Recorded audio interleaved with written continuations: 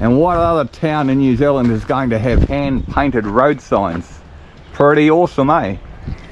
G'day my friends, how are we all going? Today I've got a bit of a mystery for you. I am in a town in the South Island of New Zealand. They got in trouble in this town for naming their hotel a big brand name hotel overseas. Can you guess who I'm talking about?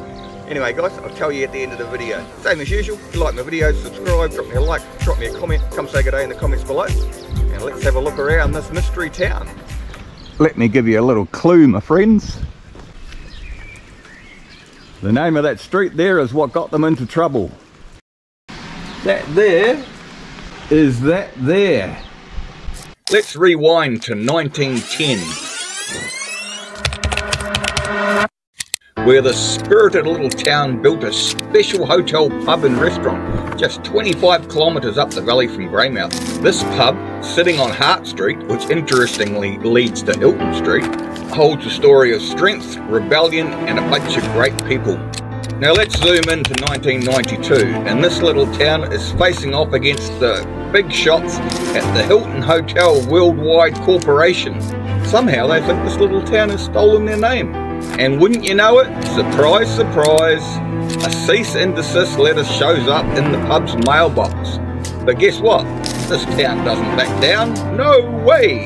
No giving up here. The clever hotel operators, sticking to the town's vibe, see a chance for free publicity. And you know what their smart move was? By simply adding the word formally to the pub's name, just like that, this town becomes a must visit on every tourist map. Of course, everybody now wants to come and see the pub that basically gave the finger to the corporate entities. Imagine the sneaky grin on the townspeople as they realise they can still use the same name, only a little different. This is not just a pub, or just a spot to have a quick drink. It's literally a symbol of the town's bold spirit. And with one little word, this town shouts out its freedom, proving that even when things get tough, it stands tall and writes its own awesome story. I love this town, guys. You know which town it is yet?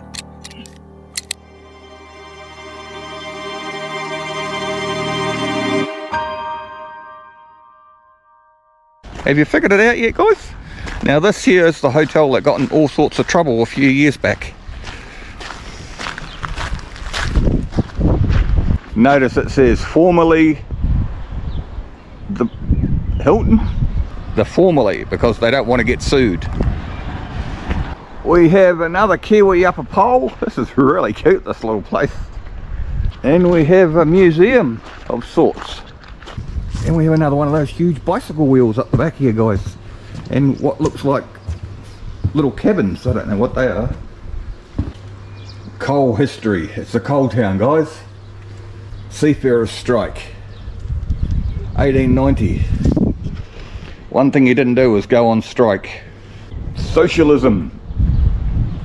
The wild men. United workers. Divided we stand. You know, united we stand, divided we fall. They look very serious, don't they, with their suit and ties and their collars on. It's another clue for you. Definitely coal country. An old coal wagon. Just on the side of the road. It even has its own church, but I think it's been converted into a house. And what other town in New Zealand is going to have hand-painted road signs? Pretty awesome, eh? Check it out, check it out, check it out. We've got Kiwis up power poles here. And you can also smell the coal in the air. You know how you smell the coal, burning coal? We've got the old bus shed. Gifts and crafts. We've got a gallery over there. We've got a pick and a shovel up a lamppost. Must be gold mining country. Well, you've got another little gift shop over here. We have a food and takeaway shop. Now this is Hilton Street in the 1920s. Now can you guess what town we're in? We've got a beautiful little inn here. Look at that, isn't that nice? Isn't that awesome? And we've got a really cute general store, guys. Isn't that cute, or is that cute? It must be a gold mining town. More gold buckets. It's like we've even got a little camping ground on the corner and right in town. Awesome. So we have a bar here, workman's club, members and visitors welcome. Wow, it's a cool colour too, isn't it, guys? Look at the cool colour on that. We've got a tui up a lamppost. Is this a cute place or is this a cute place? Look at this, my friends. Is that cute or is that cute? Now that must be about the biggest bicycle wheel I've seen in my life. Let's do a Pete's Loo review. Which one, guys? This one? Why not? Figured out where we are yet? Wow, these nice toilets. And you know what, guys? They smell real good as well. Look at this. We've got soap, we've got water, we've got bog roll, and we've got a really clean toilet. And look at that. It's just been cleaned by the look of it. Awesome. Looks like they even clean the toilets in the rain in this mystery town. Have you figured out where it is yet? Let's have a look around here, guys. Now this might give you a clue. It is a great big gold dredge bucket. Hey, look at that. And we've got a campsite here. We've got a playground for the kids. It looks like we've got gas barbecues here as well. Is this awesome or is this awesome? Look at that. Isn't that awesome? That's cool.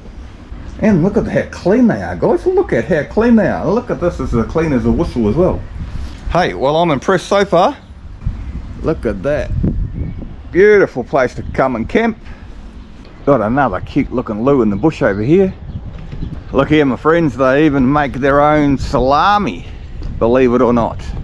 And I've actually had the salami from here and it's pretty bloody good, even if I say so myself. What do we got here? We've got an old post office, established in 1910. Cool, well, what?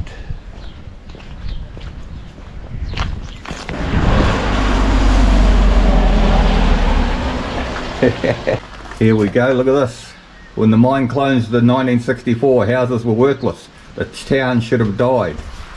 But what town are we in, guys?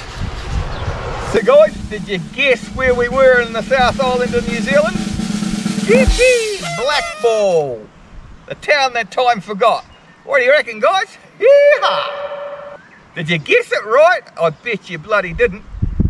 Now you're saying that you guessed it because you know, eh? Anyway guys, same as usual, if you like my videos, subscribe, drop me a like, drop me a comment, come say good day in the comments below. Once again, I want to thank all you guys who brought me a coffee. It's really, really awesome of you.